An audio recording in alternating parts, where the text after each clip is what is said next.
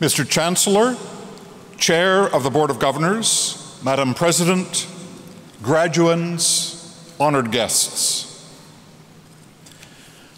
Great fictional detectives are often associated with very specific locations.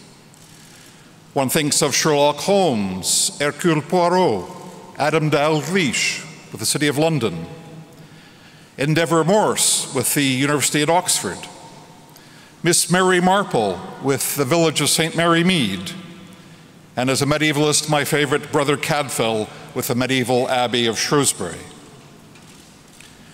But what Canadian readers, and perhaps more specifically Anglophone Quebec readers, lacked for so long was someone from chez nous, someone who inhabited the spaces that we recognized, who had friends who thought and spoke like we do, someone with whom we could identify and whose cultural references we could recognize. We lacked this until the appearance of Chief Inspector Armand Gamache, whom we first meet as head of homicide for the Sûreté du Québec, although in more recent novels he has retired to the tiny village of Three Pines in Quebec's eastern townships, the site of many of his earlier cases.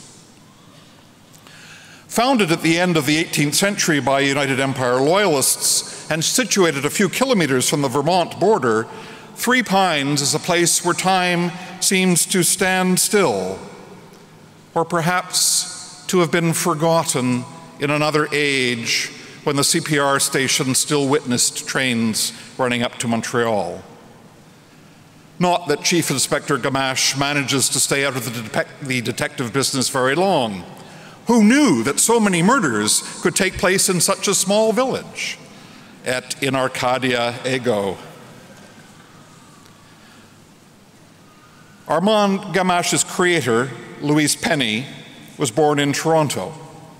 And after graduating from Ryerson University, she worked for some 2 decades as a journalist for the CBC in Toronto, Thunder Bay, Winnipeg, Quebec City, and Montreal.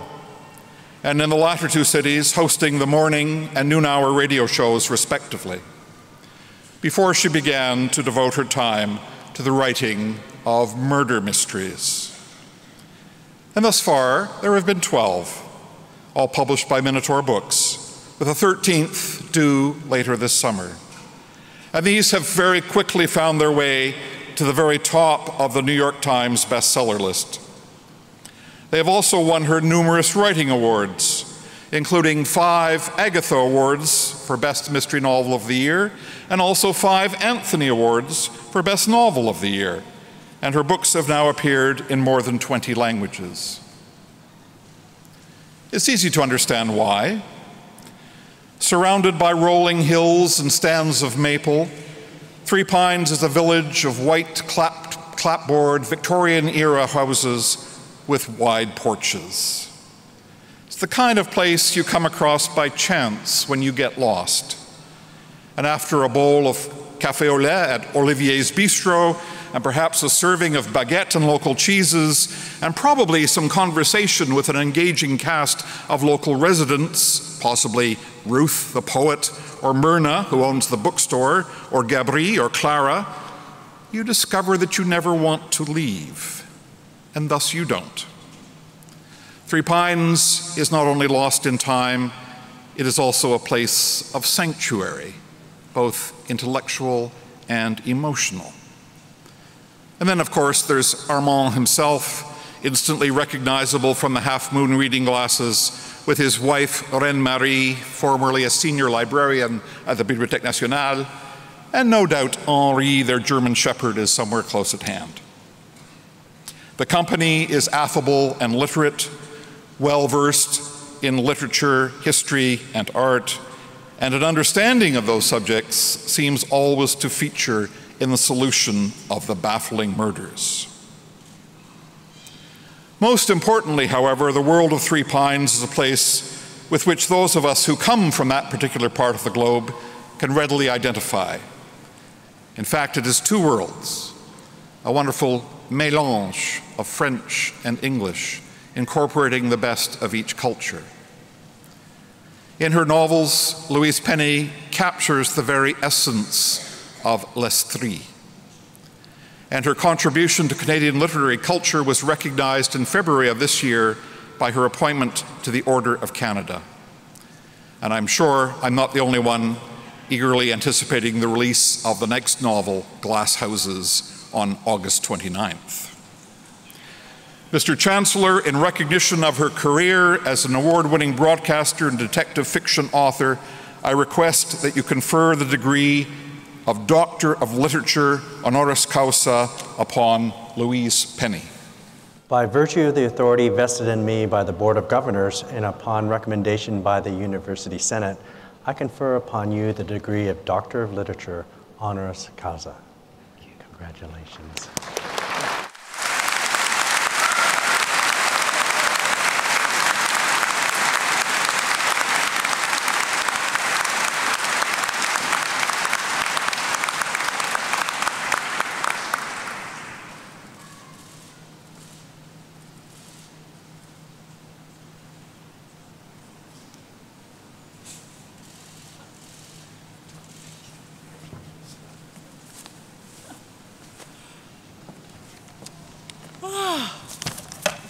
Now I have a little song. No. I want to thank Mr. Chancellor, the Chair of the Board, Madam President, graduands, honored guests. This is an incredible experience to stand here and celebrate you and celebrate all that you have done and will do going forward. This is a moment of great hope, not only for you, but for Canada.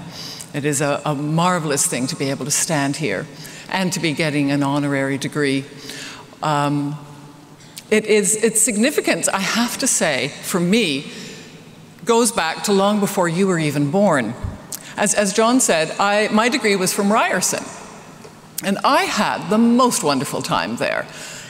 But the truth is, and I have never admitted this to anyone, so I know I can trust you, you will not let it go any further. The university I actually wanted to go to was Carleton. It was my university of first choice. It was the place I dreamed of going since I was in grade 9. And the reason I didn't isn't because I was rejected, it was because I never even applied. And the reason I didn't apply is because I was afraid of being rejected. And thinking about that, thinking about coming here today, got me reflecting on the role that fear has played in my life, all of my life, since the time I was a child.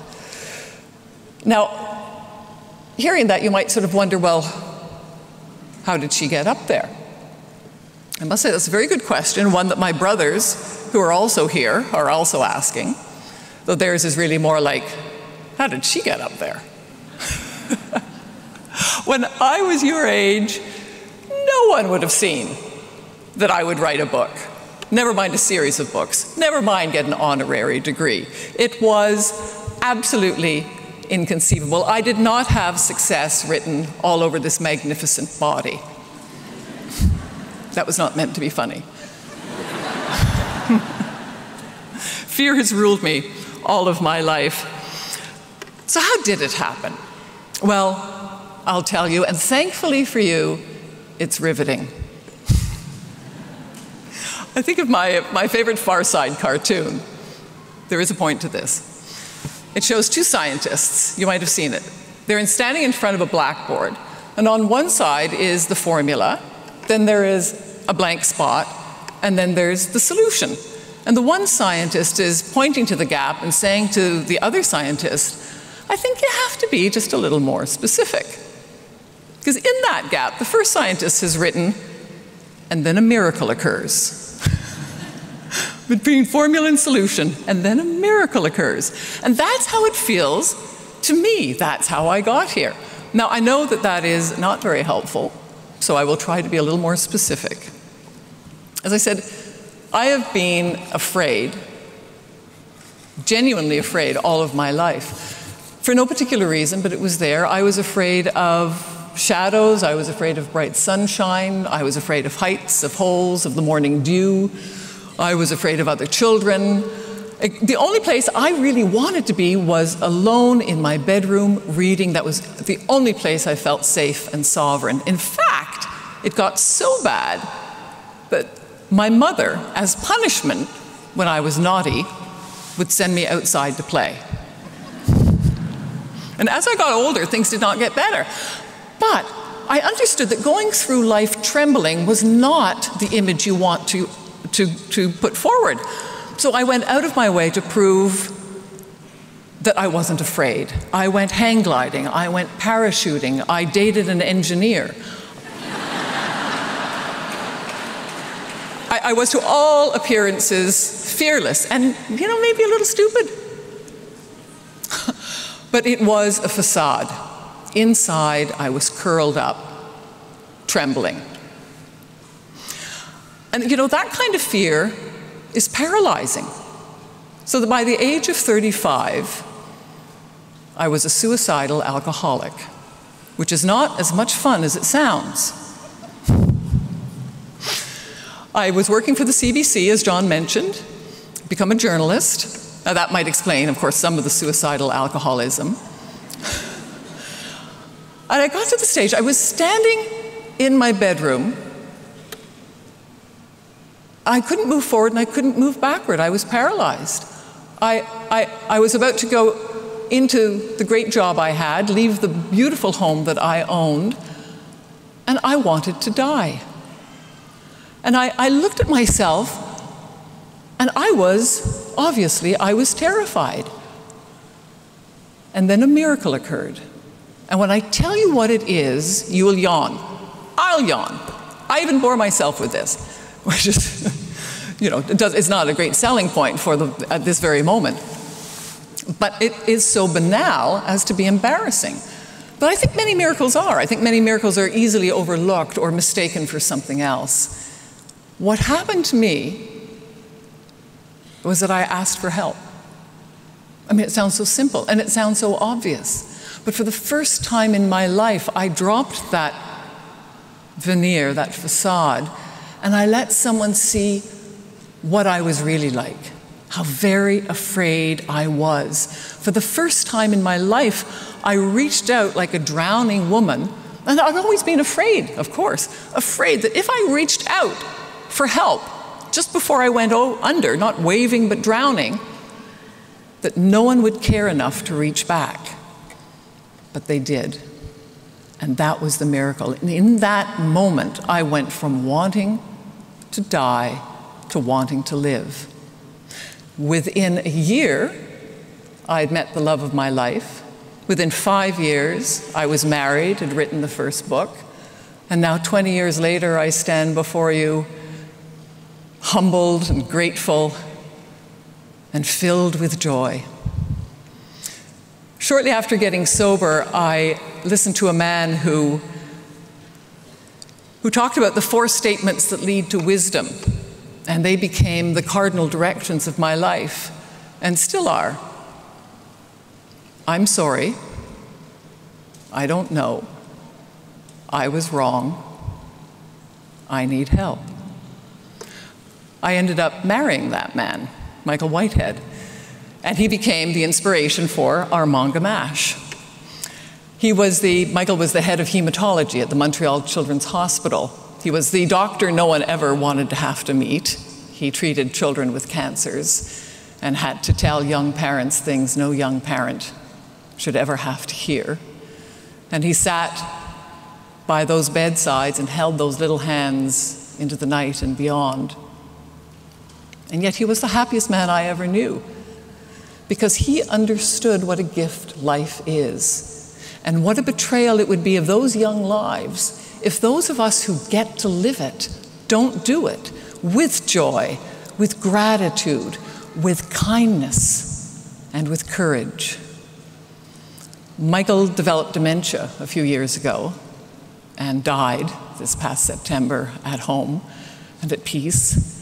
And at the end, I sat by his bed and I held his hand and I told him he was handsome and kindly and generous and brave, and that he was safe and he was loved.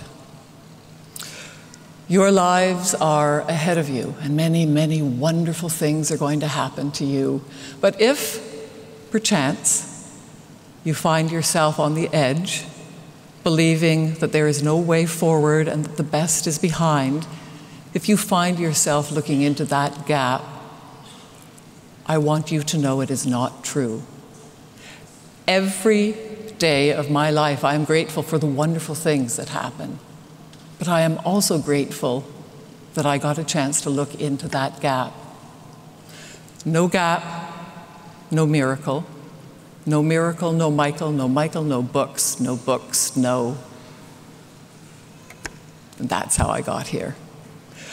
When I write, I have in front of me, on the wall, a poster with the last words of the great Irish poet Seamus Heaney. On his deathbed, he whispered to his wife, "Noli to Mary, be not afraid." I want to thank you very much for allowing me to share your special day, and I want to thank you for sharing mine. Noli to Mary, dear friends.